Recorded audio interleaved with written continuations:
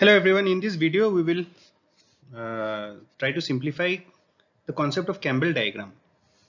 It is a pretty old concept, but then it is very difficult to sometimes understand this diagram.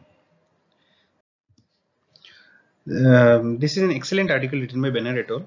It was published in Critical Care Medicine in 2014 and is the basis of much of the discussions that we'll be having in this presentation.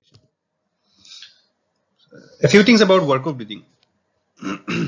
As we all know, work of breathing is the work done by our respiratory muscles to inspire and expire.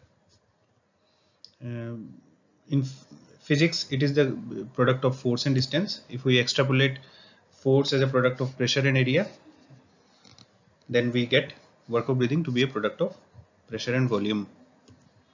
In other words, it is the area enclosed in pressure volume loop or the Campbell diagram.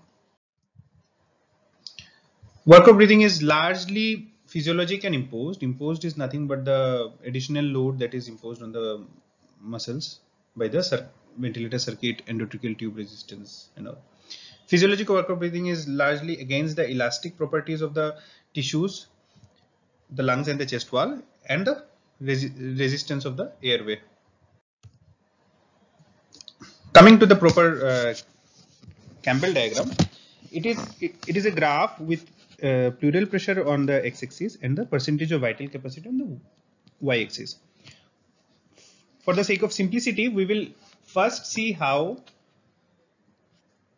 the compliance curve of lung is achieved, and then we will throw in the compliance curve of chest wall onto it. Some important concept is that the elastic recoil of the lung is inwards and the elastic recoil of the chest wall is outwards, which are opposite to each other. So suppose we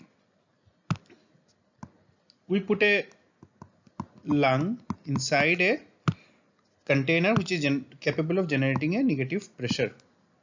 So when the pressure outside the lungs will be 0, the volume inside will be 0. So we'll plot it in the graph as follows.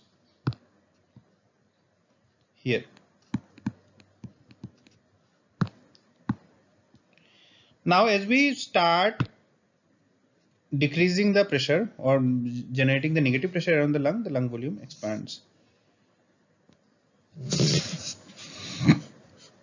Somewhere here, when the negative pressure around the lungs is -5,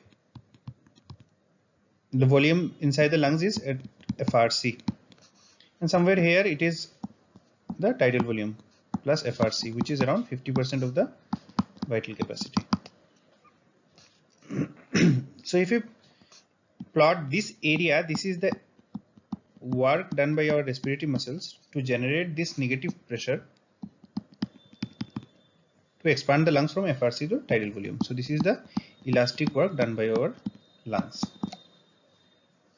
Coming to the chest wall, as we have already discussed, the chest wall recoil is opposite to that of the lungs.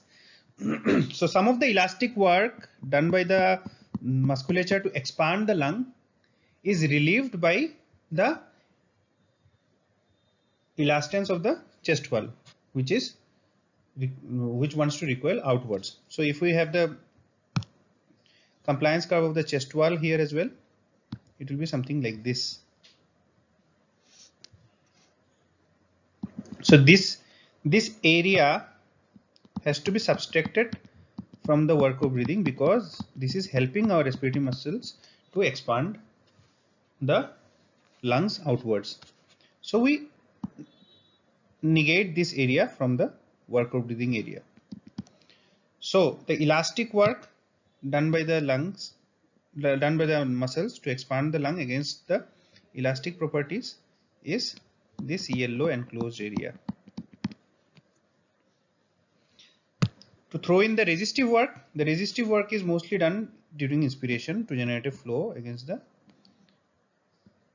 resistance of the airways. So this green area is the resistive work done. So this is the this green area is the resistive work. This yellow area is the elastic work done to expand the lungs. So this is Campbell diagram in short. So again, what we see here is the green area is the resistive work This is the FRC. The inspiration begins, and this is where the inspiration ends to tidal volume.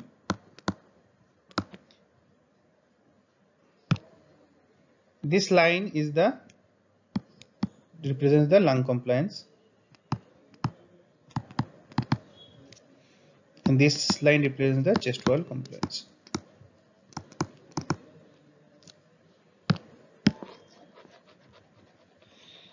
Now, what happens in different disease states? Say the lung compliance decreases from here to here. Now, to achieve the same tidal volume, the elastic work increases.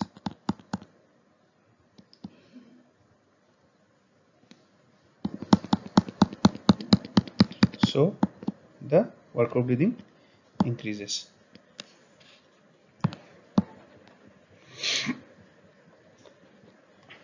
Again, in obese patients, when the chest wall compliance decreases,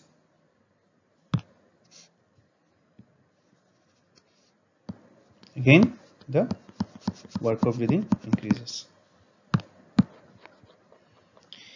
If there is a obstructive lung disease, the resistive work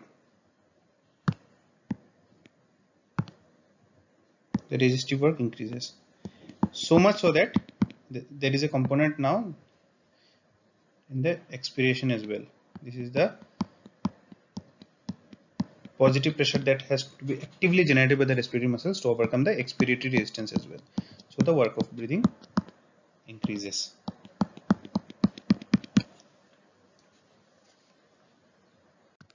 Thank you.